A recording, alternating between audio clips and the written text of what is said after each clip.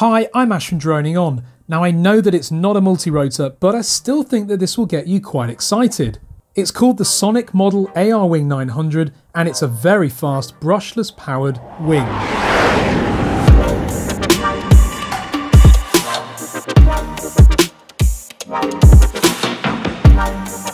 This is part 1 of 3, so subscribe now to ensure that you don't miss the next 2 parts where we'll be building and then flight testing this new wing.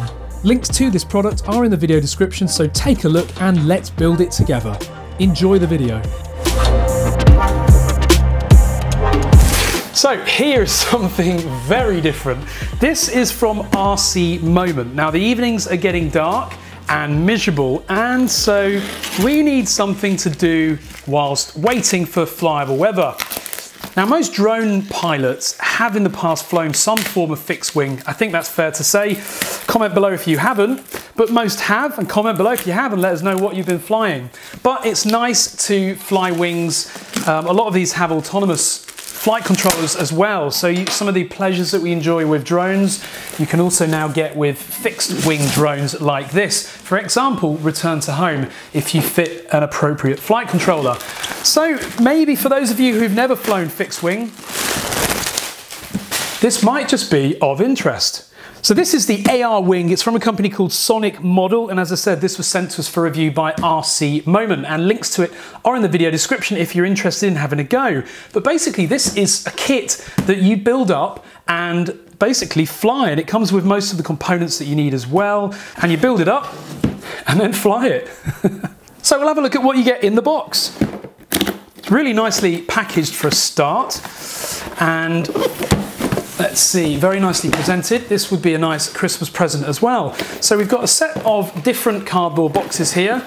Looks like this first one has some of the electrical elements. So we've got, first of all, our FPV camera system. Now, of course, this will be very similar to the type of camera you get fitted to a tiny little racing quadcopter, and it's an all-in-one VTX and camera. So you see the tiny little antenna there. I believe this is a 200 milliwatt as well, so that's going to have quite a nice bit of range on it. So also in here we've got some decals, we've got some little other bits, some covers here I think for the front of the wing as well, and some other sections here. These look like the winglets that go on the outside of the wings.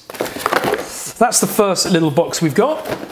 So just to make this a bit easier, I'll move this big box out of the way. So in the next box we have, let's have a look. This looks more interesting. So this is the main assembly of the wing, if you can imagine the central area of the wing. And it comes with the motor pre-installed. So that's really, really nice as well. And now we've got a 2204 2300 kV motor. So this is the kind of motor you might see on a racing quad as well. But they give out an immense amount of power. And of course, I imagine we get a prop in this. Yep, there we go. We get a nice big prop in the kit as well. So a much bigger prop than you'd expect to see than with a racing quad. That's going to give us a nice bit of power. So inside here are all of the electronics, and there's a really nice magnetic system as well. So you use this little pull handle here, pull it up, which unclips the magnets that you see are there. And inside we've got all of our electrical components. So not only does it come with the motor pre-fitted, but we've also got the speed controller, which is a 30 amp speed controller that supports up to a 4S LiPo. We've also got a nice XT60 connector on the end of it, which is good, and also the cable which runs to our receiver that we obviously have to fit. So essentially the only elements you need to buy here right now are the receiver and the transmitter, which if you're already flying quads or even fixed wing, you're already going to have those. So a really nice system there for storing all of the electronics, and the foam itself feels really good quality as well. Very nice, slick, shiny feel to it. So you're not going to have to cover it with a smooth film to try and increase aerodynamics, because actually it already feels quite smooth. Let's have a look at the other boxes that we've got here. Next box. Now this feels so light, I could believe there's nothing inside it. And there isn't. That's weird. So this one looks more interesting. I'm expecting the wing sections in here. Yep, and there we go. Very, very lightweight. I mean, this wing, once it's fully built up, is going to weigh hardly anything. And what is really nice to see as well is that the servos are pre-fitted. so you don't even have to fit those yourself. This is the ultimate in lazy design and build. But it's great, you know, if you're not used to building this stuff, then that's going to be a massive time saver for you. These are called elevators because they're essentially a combination of an elevator and an aileron. They're pre-fitted and hinged as well, which is lovely. And I mean, there's nothing to do there. The servo cable is tucked into the end as well, so that needs to run into the main fuselage and then connect into your receiver. And obviously then you've got the fitments on the end and on the core section there to connect to the master main assembly. So yeah, we've got two of those, and we've got a big reinforcing strut there as well, which probably looks like carbon fiber that runs through the whole thing to keep these wings nice and stable and to stop them folding when you perform any crazy stunts.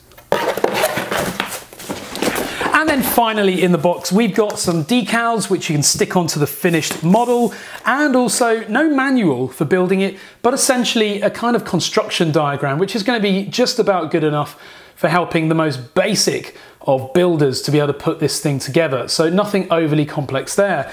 But as I say, I think this would be a really good winter project, or at least a great project for when the weather's crap outside and you can't fly. This is going to give you guys something very new to build and something quite different for a lot of you as well. So this is the first part in our review of this AR wing product.